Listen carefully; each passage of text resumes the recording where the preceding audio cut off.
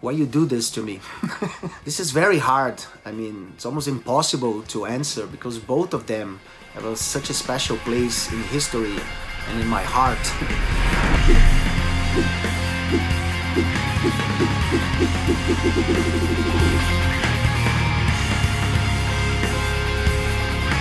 Hey all at Impericon, here's Andreas from Sepultura. I'm very happy to be here to answer the 25 questions. So let's do this! So question number 1, Palmeiras or Corinthians? So for you that don't know what that is, there are two of my dearest rivals in football. I'm a supporter of São Paulo Futebol Clube, the best team in Brazil and South America. And I have to choose Corinthians because this is the biggest rival of São Paulo historically. And it's always amazing to win against Corinthians. So there we go. Wacken or Rock in Rio? Difficult question because they are both amazing festivals. Of course, Wacken is more oriented to heavier music, and Rock in Rio is more diverse. It's a longer, more than a week or 2 weekends and stuff. But I have to say Rock in Rio because without Rock in Rio, the scene of Brazilian rock wouldn't be what it is today. Also, they opened the room for Brazilian bands, you know, the rock Brazilian bands.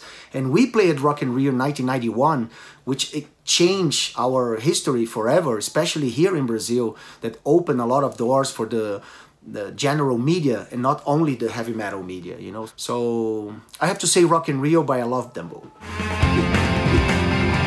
Arise or Roots? I have to say Arise. Arise, without Arise, Roots wouldn't be possible. Arise really put Sepultura on the worldwide map. We did an amazing 3-year tour, and it was a special album that a lot of people still mention as a very important one in their lives, and same here, you know, so Arise.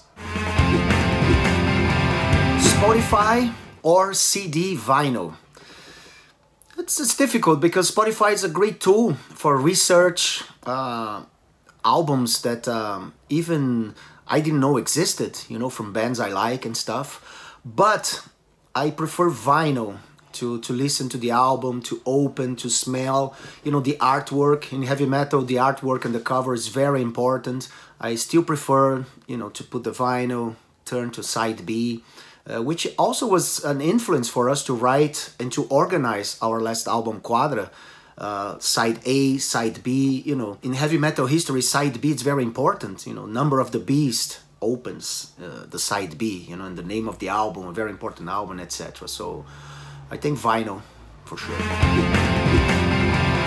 Recording session or rehearsal session? You know, rehearsal is more authentic, it's more real, it's more close to the stage, you know, the sound and the interaction you have with the band, it's more real, you know, it's not separate as we do on studio. So rehearsal sessions. Festival or club? This is a very common question that we get. It's very hard for me to choose, but I'll say festival because of the overall situation. Of course, not only to have the stage and have hundreds of thousands of people there. You know, we play big festivals like Rock in Rio, 200,000 people, and Donington, and all the big festivals in the world, basically, you know. And I choose festivals because of the backstage area where you meet your idols, you see your friends, you have chats on the backstage that might have been a collaboration, a new collaboration, and it's great. It's a great atmosphere. It's where you really have the chance, you know, to talk to people that you admire and people that you're gonna know, new bands and etc. And of course the crew and management and booking agent and all the people that are a part of the business, you know. Festivals are a great event that really put together many people, and it's a great atmosphere always. Mosh pit or standing in the back? Well, nowadays standing in the back for sure. Not young anymore. But I have to say the last time I went to a mosh pit was in 1992 when we were touring with Ministry. And I went in on the mosh pit on a Ministry show at their peak, you know. It was a fantastic tour for us. It was a Ministry, Helmet and Sepultura. was amazing tour. Was at the end of the whole Rise touring cycle. You know, we were getting ready to go to Chaos AD, and you feel as well the influence of Ministry on Chaos AD, you know, more groovier, whatever, loopier riffs and stuff that repeats more often. And I went on the mosh pit. It was an amazing experience, you know, but it's hard to say. I have to say standing in the back now, you know, drinking something and enjoying the show and taking, you know, good attention on sound and lights, which is something that I admire a lot, especially in heavy metal, that you have, you know, great bands putting together great shows that you don't want to miss all the stuff that's going on stage. Iron Maiden or Judas Priest? Come on, man. Why you do this to me? This is very hard. I mean, it's almost impossible to answer because both of them have such a special place in history and in my heart. But I don't know, let's say Judas Priest, because that was the first riff I learned on guitar, especially from the album British Steel. It's an album that's, you really balance the heavy metal and the punk vibe of the era, you know, the influence of Sex Pistols and the Ramones. And I think they balance and they created that masterpiece, you know. Fast food or healthy food? Of course, I'll choose healthy food. It's something that it's great to see that people are more concerned about what type of food they eat today, you know, with vegetarianism and veganism, you know. So healthy food, I try the best I can. Of course, with the pandemic situation, it's much easier if you have a routine on the same place, sleeping on the same bed, you know. I'm doing some more exercises and food goes along with it. Of course, I have to say healthy food and take care of yourself too, you know, eat healthier. Beach or mountains? I think mountains. You know, I like the beach, I like the sea, I like water and stuff, but mountains, I love the spirits of the mountains, you know, the sounds. And here in Brazil, we have many different places to visit and to go to different period of times, and the summer and winter. I have to say mountains. Açaí or coffee? Açaí for sure. I was never a coffee drinker, never liked coffee.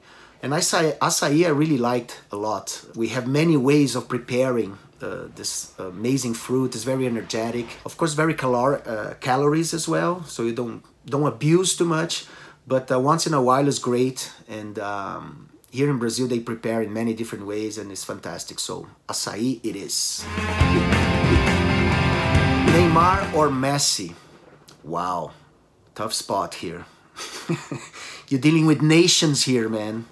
But regardless of nation, of course I'm a Brazilian, I always root for Brazil. I like Messi a lot, you know, I like Barcelona, I like what he does, I like his style. The way he is off pitch as well, you know, being away a little bit from the media and not very much concerned about the sport itself, you know. And I think Neymar suffered a lot of criticism about his way of being, you know, which I'm not judging anyone. I mean, anyone is free to be whatever they want.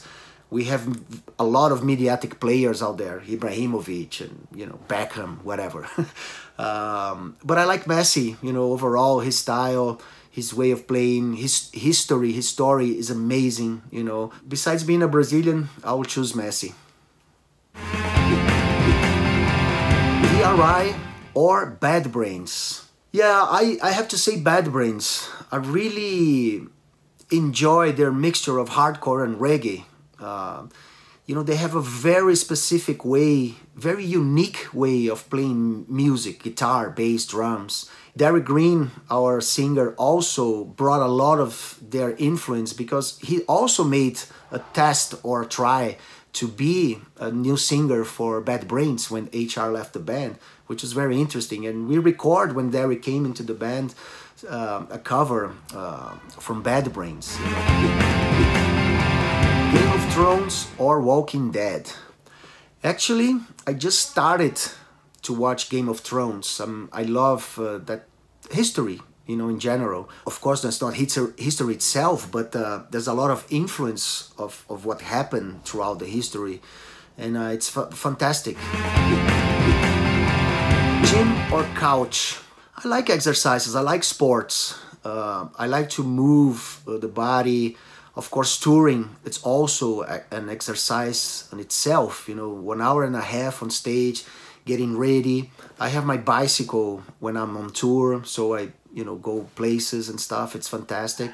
I actually don't like too much, you know, have weights and stuff like that, and the whole atmosphere of a gym. But I have to say exercise. Ozzy or Lemmy? Come on, man. You know, I have to show you something here that's always looking at me. I have to share with you. So, Ozzy, Black Sabbath, Randy Rhoads, a big influence of my life. You know, I love Ozzy Osbourne, everything he did. But I have to say Lemmy because Motorhead as well. You know, No Sleep Till Hammersmith is one of the albums that I listen the most, you know, in my life, and it's a big influence. I think. Of course, the relationship we had with Motorhead, touring with them, many tours, many festivals. Lemmy jammed with us, Orgasmatron on stage. I jammed with Motorhead many occasions, going to Brazil, Overkill, and many other situations. We had the same manager for a while, the same crew, basically. They stole the Brazilian crew, from Sepultura to Motorhead. And it's a privilege, you know, to had that interaction. I still love Motorhead a lot. Phil Campbell is a good friend. And Lemmy, you know, what can you say about Lemmy? He was always so nice with us, very supportive when Derek Green came into Sepultura, which we had the same management during that time. Lemmy was very motivational for us because he was really, dude, this is the guy, you know, go for it.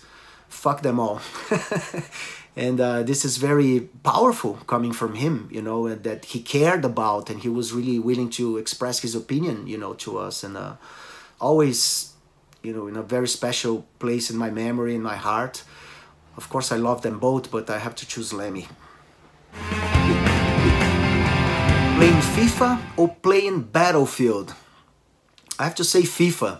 Although I like war stories and, as I said, you know, history in general, I cannot really play with that fast moving, you know, with the guns and looking all around 360, and, you know, I feel very dizzy, and it's not really good for me.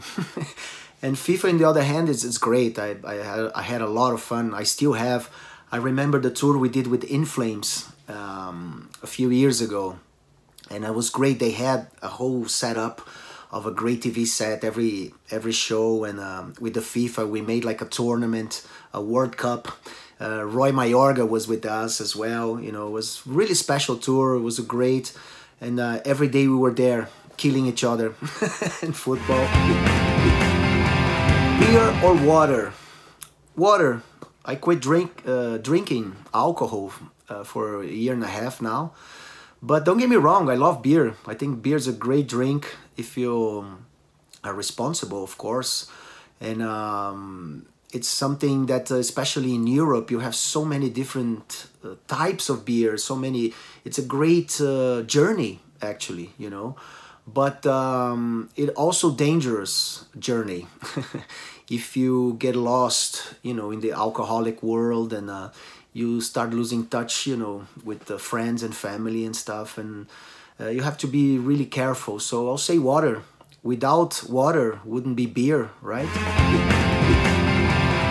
Movie theater or Netflix?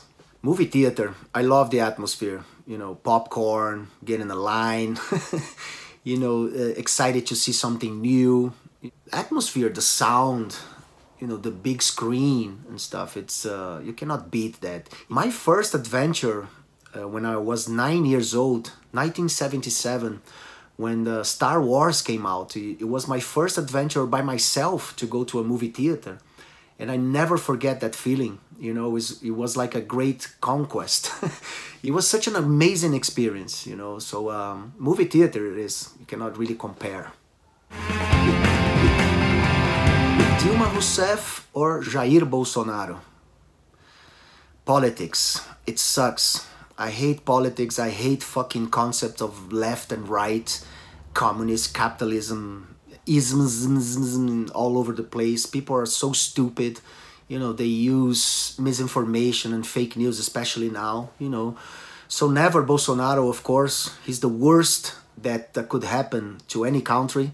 Unfortunately, it happened to Brazil, you know, very ignorant, stupid in a matter of talking to people, disrespectful, whatever you want to call it.